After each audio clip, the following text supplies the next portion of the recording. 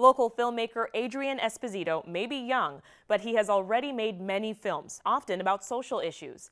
Having Aspergers himself has made him passionate about telling stories about people with disabilities.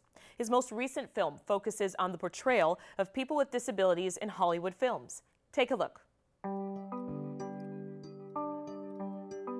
Hello, my name is Adrian Esposito. I am a filmmaker. When I first began making documentaries, they were more historical and educational.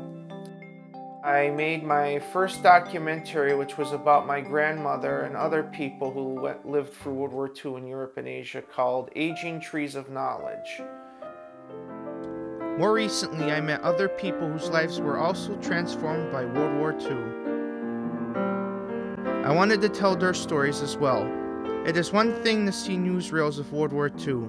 It is another to hear a real person's experiences and thoughts. That was really the beginning. One of the first narrative films I actually did, I didn't direct it. It was called Bury My Heart with Tonawanda.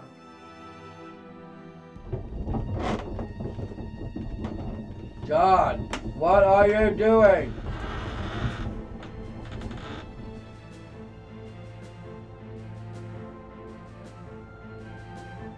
What is your name, young man? My name is John. What's yours? Chief Ritz Guy. Nice to meet you, John. I wrote and edited that film. It's my first attempt, I would say, at trying to do storytelling and bring out the importance of Native people along with people with disabilities, especially Down syndrome. It's very, I think, important to be made. I don't think we've ever seen a film that combined both Down syndrome with the Native American element, and we were able to pull it off under hard conditions because it was a very low budget independent film. The reason I focus on disability in my filmmaking is because I myself have a disability, Aspergers with autism. One of the reasons I wanted to do Disability Hollywood was because I had seen other documentaries like Hollywood Chinese, which was about the history of the Chinese and Asian community in Hollywood films. Then I saw another documentary film called Real Injun, which was about the history of Native Americans in Hollywood films and TV. And then I thought, wait a minute. Why not do a documentary about something that's relevant to me, people with disabilities in Hollywood films and TV? Even though we make up 20% of the population, we do not make up 20% of the population of characters on screen. We make up less than 1%.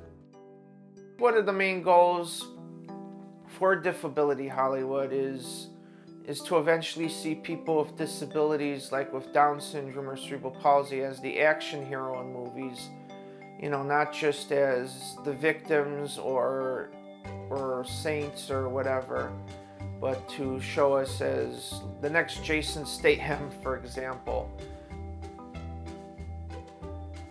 I got the Lifetime Achievement Award because people believe in me in my filmmaking. I'm an important filmmaker that's presenting major and serious issues to the public. I thought it was a real honor to get the Lifetime Achievement Award. What was really special for me to get that was not the award itself, but was seeing people tell you how much importance it is to them in their lives, and how, oh, I'm going to show this at my college, or, oh, this was really interesting, informative film, Adrian, or, oh, this is going to be the next cult classic, or something like that. I think that's the biggest payoff. I know there's a lot of misconceptions about people with Asperger's and autism and so forth making their own movies or narrative films or whatever, but I would say I'm living proof that that's a myth that's busted. I have done films, I will keep doing movies, and I feel that just because I have Asperger's, I'm not going to let that hold me back. For more information, visit Adrian's website at espocinema.wordpress.com.